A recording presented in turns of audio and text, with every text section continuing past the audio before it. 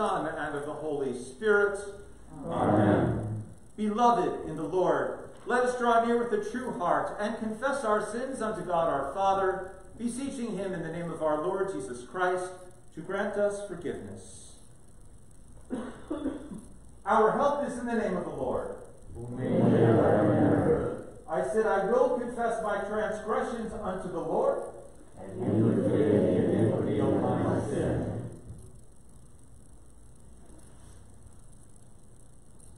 Almighty God, our Maker and Redeemer, we poor sinners confess unto you that we are by nature sinful and unclean, and that we have sinned against you by thought, word, and deed.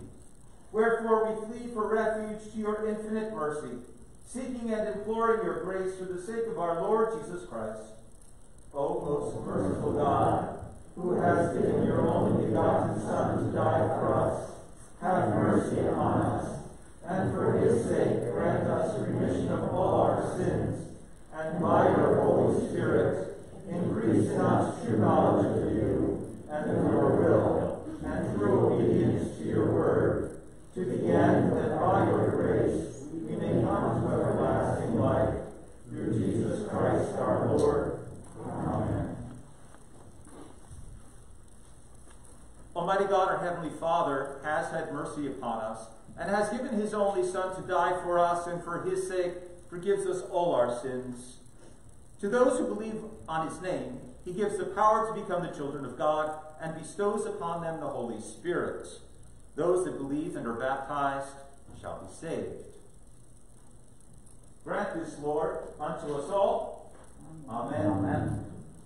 We continue with our intro to the day from Psalm 115. Remember your mercy, O Lord, and your steadfast love. For they are many from of old. You who fear the Lord, trust in the Lord. He is their help and their shield. The Lord has remembered us. He will bless us. He will bless the house of Israel. He will bless the house of Aaron. He will bless those who fear the Lord. Both the small and great. We will bless the Lord. From this time forth and forevermore. Praise the Lord. Glory be to the Father, and to the Son, and to the Holy Spirit, as it was in the beginning, is now, and will be forever. Amen. Remember your mercy, O Lord, and your steadfast love. For they are many from of old. We speak our Kyrie. Lord, have mercy upon us. Christ, have mercy upon us. Lord, have mercy upon us. The Lord be with you. And also with you. We join together in our collect of the day. Let us pray. O God, we see that of ourselves we have no strength. By your mighty power, defend us from all adversities that may happen to the body, from all evil thoughts that may assault and hurt the soul. Through Jesus Christ, your Son, our Lord, who lives and reigns with you in the Holy Spirit, one God, now and forever. Amen. Please be seated for our first two readings.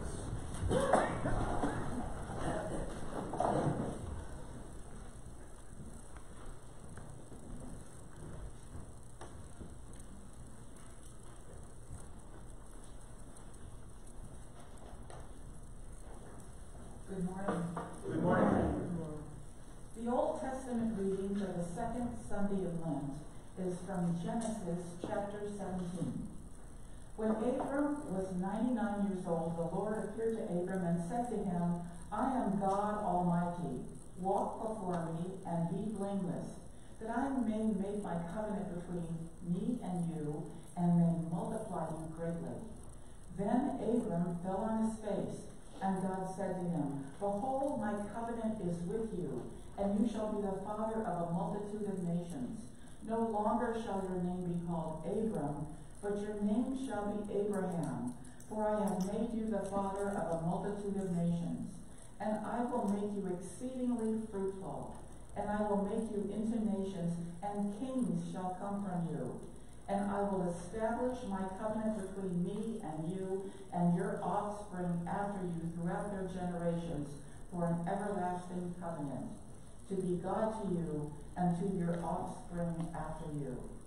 And God said to Abraham, As for Sarai, your wife, you shall not call her name Sarai, but Sarah shall be her name.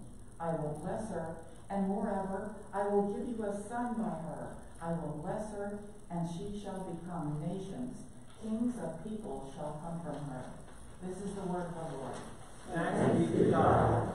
We respond to our first reading with our gradual from Hebrews chapter 12. O come, let us fix our eyes on Jesus, the founder and perfecter of our faith, who for the joy that was set before him endured the cross, despised the shame, and is seated at the right hand of the throne of God. The epistle is from Romans chapter 5. Therefore, since we have been justified by faith, we have peace with God through our Lord Jesus Christ. Through him we have also obtained access by faith into this grace in which we stand, and we rejoice in hope of the glory of God. More than that, we rejoice in our sufferings, knowing that suffering produces endurance, and endurance produces character, and character produces hope, and hope does not put us to shame, because God's love has been poured into our hearts through the Holy Spirit who has been given to us. For while we were still weak, at the right time Christ died for the ungodly. For one will scarcely die for a righteous person, though perhaps for a good person one would dare even to die. But God shows his love for us in that while we were still sinners, Christ died for us. Since therefore we have now been justified by his blood, much more shall we be saved by him from the wrath of God. For if while we were enemies, we were reconciled to God by the death of his Son, much more, now that we are reconciled, shall we be saved by his life. More than that, we also rejoice in God through our Lord Jesus Christ, through whom we have now received reconciliation. This is the word of the Lord. Thanks be to God. We rise for our verse in the reading of the Gospel. If anyone would come after me, let him deny himself and take up his cross and follow me. The Holy Gospel for the second Sunday in Lent is found in the 8th chapter of the Gospel according to St. Mark. Glory to you, O Lord. And Jesus went on with his disciples to the villages of Caesarea Philippi. And on the way he asked his disciples, Who do people say that I am? And they told him, John the Baptist, and others say Elijah, and others one of the prophets. And he asked them, But who do you say that I am? Peter answered him, You are the Christ. And he strictly charged them to tell no one about him. And he began to teach them that the Son of Man must suffer many things, and be rejected by the elders and the chief priests and the scribes, and be killed, and after 3 days rise again. And he said this plainly.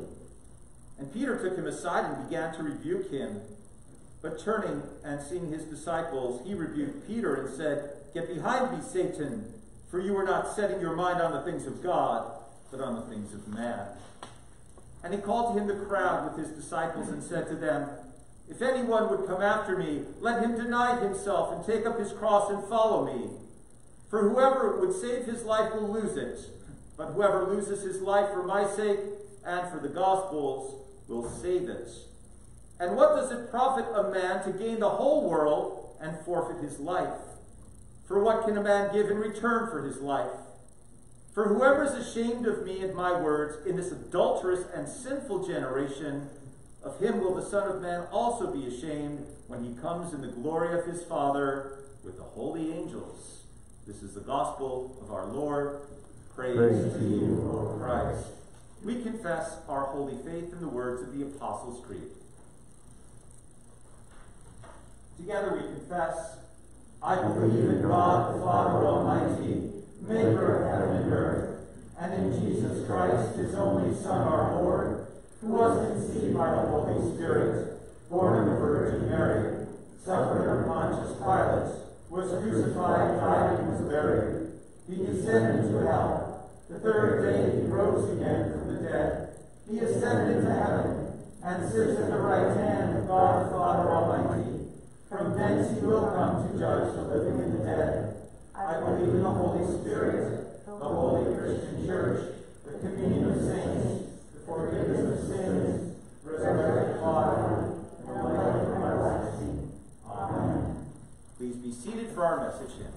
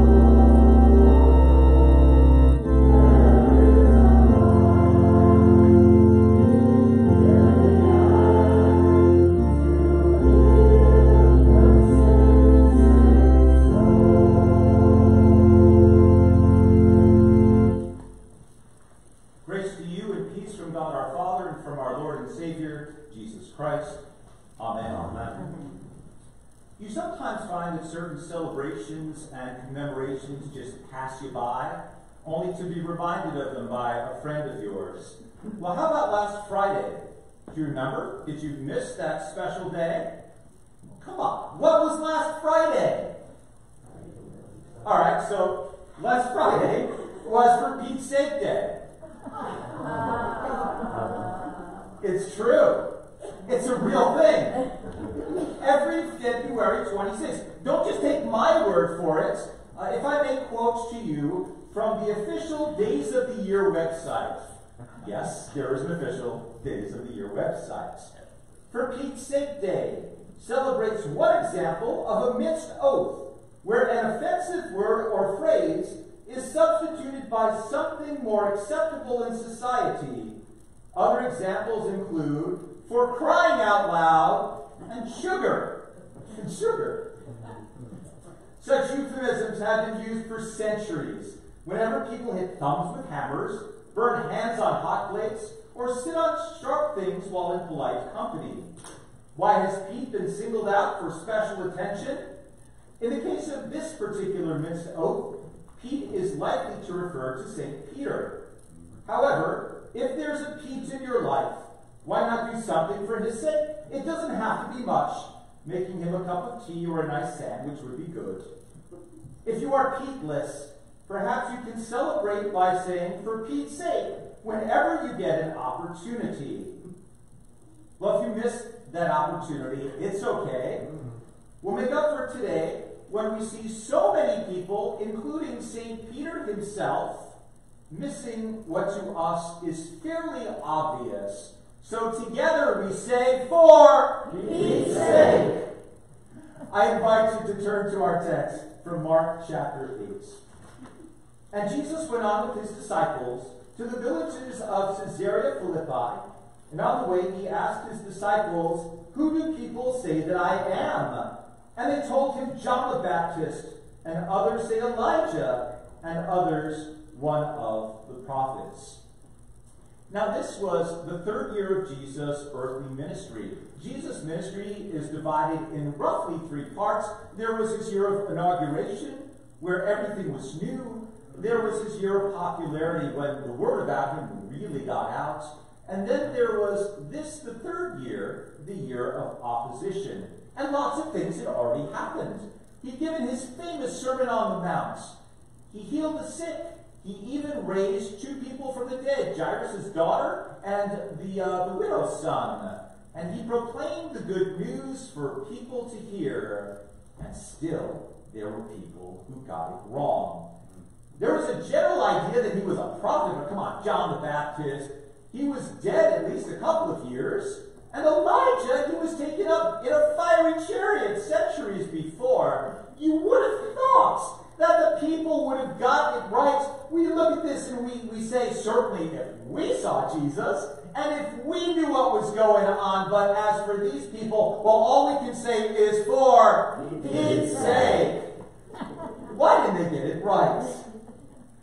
So, having heard this, Jesus turns to his disciples and he says, but who do you say that I am? And Peter responds and he says, you are the Christ. Then Jesus strictly charges them to tell no one about him, because he had yet to go to Jerusalem where he would suffer and die. Matthew chapter 16 expands upon this interaction and puts it this way. Simon Peter replied, you are the Christ, the Son of the living God. And Jesus answered him, blessed are you, Simon Bar-Jonah, for flesh and blood has not revealed this to you, but my Father who is in heaven. And I tell you, you are Peter, and on this rock I will build my church, and the gates of hell shall not prevail against it. I will give you the keys of the kingdom of heaven, and whatever you bind on earth shall be bound in heaven, and whatever you loose on earth shall be loosed in heaven. Then he strictly charged the disciples to tell no one that he was the Christ. But Peter, by the power of the Holy Spirit, was able to make that confession of faith. Peter, by God's insight given to him, was able to proclaim that Jesus was the Christ. Peter was able to get it right. So Peter having got it right, Jesus then proceeds with what we call the first prophecy of the Passion, the first direct prophecy that he gives to his disciples about what's going to happen. So Peter confesses that Jesus is the Christ. Okay, so this is what the Christ is going to do. He goes on in our text and he says this. He began to teach them that the Son of Man must suffer many things and be rejected by the elders and the chief priests and the scribes and be killed, and after 3 days rise again. And he said this plainly. No parables, no obfuscation, no object lessons here for the 12. He tells them plainly. So what was Peter's reaction? Did he say, Lord, thank you, you're now so clear. Now we understand. No. Instead, Peter takes Jesus aside and begins to rebuke Jesus. Jesus turns and sees his disciples. And Peter, remember, was the leader of the disciples. Every time there's a listing given in the Gospels of the 12 apostles, Peter is listed first. And there's a reason for that. He was a natural leader. And oftentimes when he asked questions, he seemed to ask on behalf of the other 12. And when he spoke, oftentimes he spoke for the other 11. Jesus, though, rebukes Peter and he says, get behind me, Satan, for you are not setting your mind on the things of God, but on the things of man. By God's inspiration and God's power, Peter was able to get it right and confess that Jesus was the Christ. But then on his own initiative, as to what it was that the Christ was going to do, Peter got it wrong, and Jesus rebuked him. My goodness, we can certainly turn to Peter and say, for Pete's sake! Peter, you were there! You were with him! You lived together! The Lord was right in front of you. You saw these miracles. You heard what he had to say. You knew that he just wasn't an ordinary teacher or rabbi. You knew that he had a special mission above and beyond what God had given to any prophet before or anyone who would follow him. We look at Peter, and again we shake our heads and we say, for Pete's sake. Come on, Pete! Yes! I hope you got that at home. I hope you were able to join it. You would think that Peter would have been able to get it right. You know, it's not a great idea to argue with the Lord. And with this rebuke, Peter stepped over the line, and Jesus was certainly right in rebuking him, in putting him in his place, and in schooling him. So how about you? How are you at dealing with rebukes? When you are in the wrong and someone else is in the right, how do you respond? Is there denial? Do you say, no, no, no, no, no, you're wrong, even though you're the one who's in the wrong? Do you shift the blame? Do you say, no, no, it wasn't me, it was that person? Do you dig yourself in deeper, only digging yourself further into a hole? Do you put yourself above the person who rebuked you? Do you say, oh, well, maybe he got this right, but he's wrong on so many other things. You can barely listen to him. Or do you mouth epithets under your breath much stronger than for Pete's sake? Yes, some of the above, all of the above. How do you respond when someone rebukes you? Well, this wouldn't be the first time that Peter was wrong and would be chastised. It wouldn't be the last. He got it wrong when he told Jesus that he would never deny him. Remember, on Maundy Thursday, Jesus says that the disciples will fall away. And each of them say, no, no, no. They deny it. They shake their heads. And the Lord gives special mention to Peter. He says, no, before the rooster crows 3 times, you will deny me. And Peter didn't want to hear it. And after his denials, he mouthed epithets under his breath. When it said that Peter swore an oath, read that he cussed, right?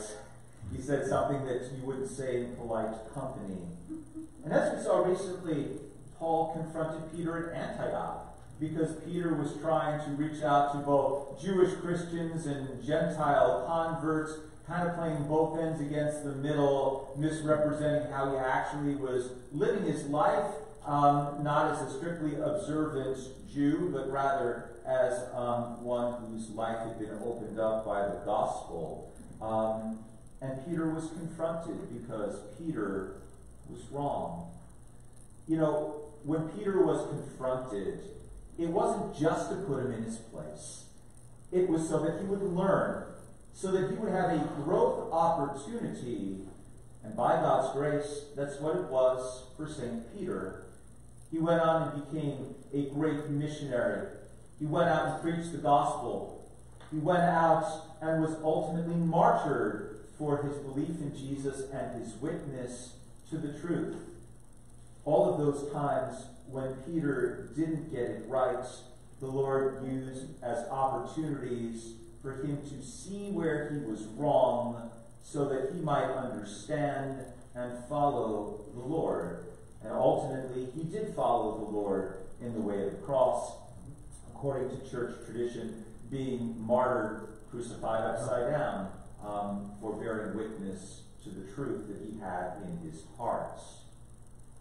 May you and I also use those opportunities that the Lord chastises us, that the Lord corrects us, that the Lord rebukes us, as opportunities to grow in our faith. Because all of us, you see, are practicing our faith. We're practicing for that great and glorious day when we will be with the Lord in glory. And until then, there will be times when we'll get it wrong. There will be times when we need to be corrected. There will be times when we need to be redirected. There will be times when we look at the things that we've done and we shake our own head and we say, for Pete's sake. May the Lord use all of those opportunities for our own sake and for the welfare of our souls. In the name of Jesus, your friends. Amen. Amen. We actually sing of Peter and his testimony and his witness in the next verse of our message hymn.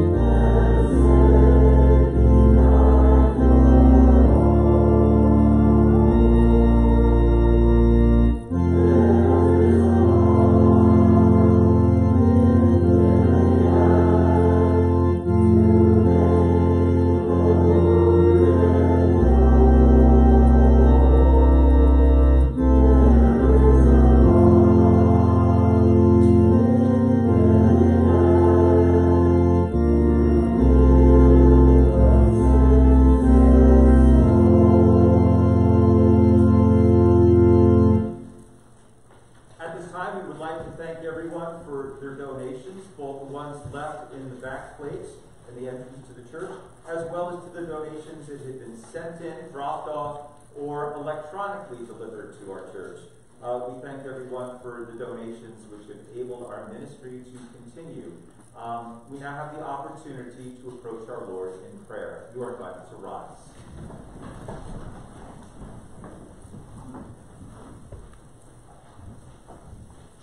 Let us pray for the whole people of God in Christ Jesus and for all people according to their needs.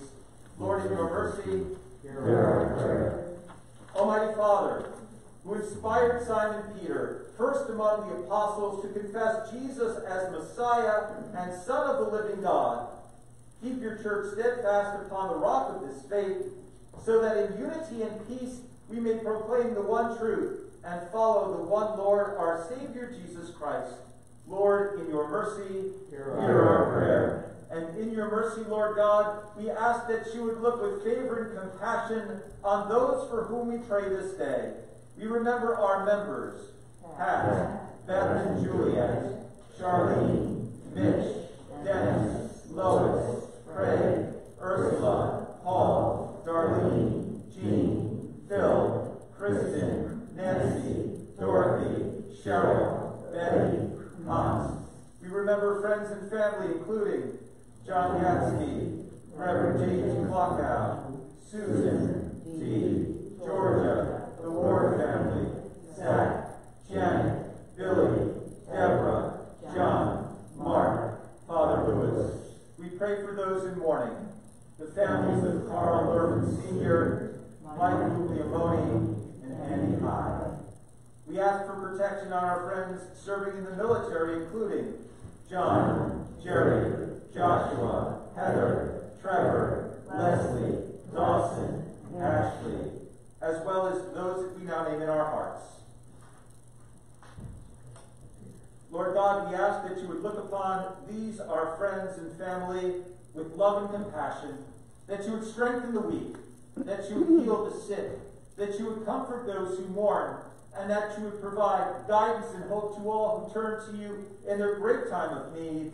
Lord, in your mercy, hear our prayer. We ask this in all things in the name of our Savior Jesus, who lives and reigns with the Father and the Holy Spirit, one God, now and forever. Amen. We pray our morning prayer. I thank you, my heavenly Father, through Jesus Christ, your dear Son, that you have kept me this night from all harm and danger. And I pray that you would keep me this day also from sin and every evil, that all my doings in life may please you. For into your hands I commit myself, my body and soul, and all things. Let your holy angel be with me, that the evil foe may have no power over me. Amen. Lord, remember us in your kingdom and teach us to pray. Our Father, who art in heaven, hallowed be thy name. Thy kingdom come, thy will be done, on earth as it is in heaven. Give us this day our daily bread, and forgive us our trespasses, as we forgive those who trespass against us.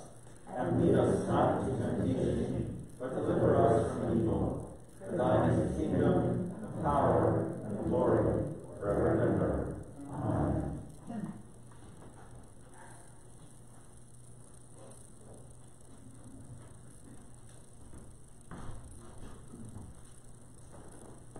Our Lord Jesus Christ, on the night that he was betrayed, took bread, and when he had given thanks, he broke it, and gave it to his disciples, saying, Take, eat. This is my body, which is given for you. This do in remembrance of me. In the same way also, he took the cup after supper, and when he had given thanks, he gave it to them, saying, Drink of it, all of you. This is my blood of the New Testament, which is shed for you for the forgiveness of sins. This do as often as you drink it in remembrance of me. The peace of the Lord be with you always. And also with you. Please share some sign of the peace with the person you are with.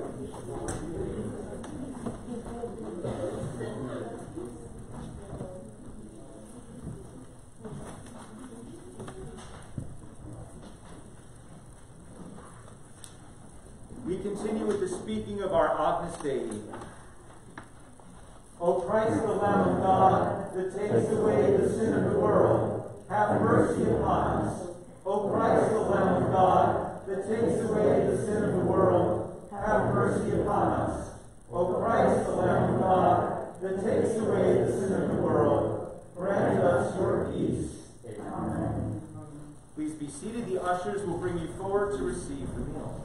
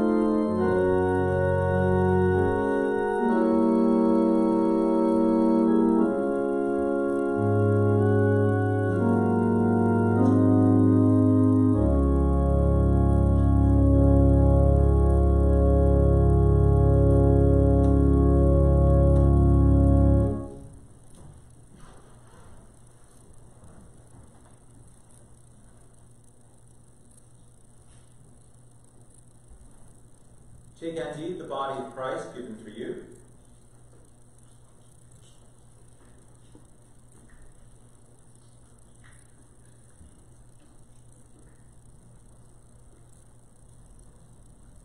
Take and drink his precious blood shed for you.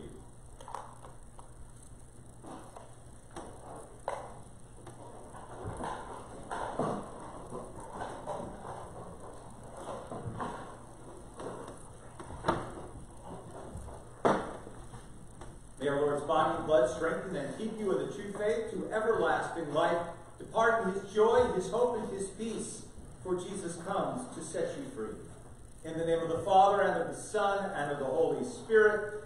Amen. Amen. We rise for prayer in our closing hymn.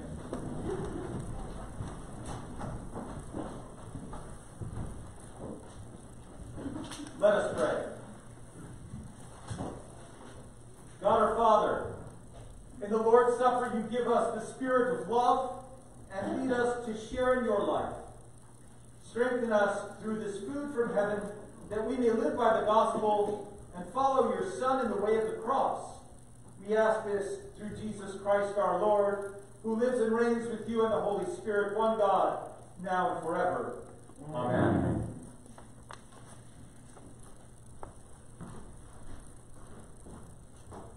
The Lord bless you and keep you. The Lord make his face shine upon you and be gracious to you. The Lord lift up his countenance upon you and give you peace. In the name of the Father, and of the Son, and of the Holy Spirit. Amen. We sing of Christ in our closing hymn.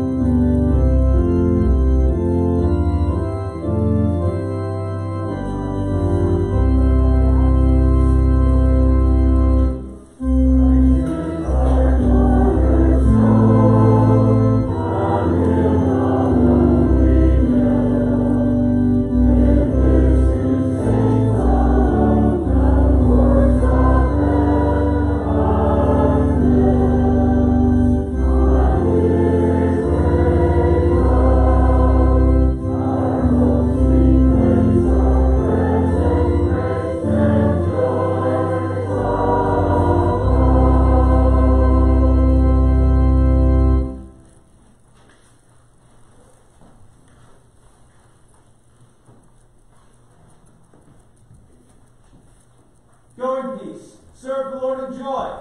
Thanks be to God.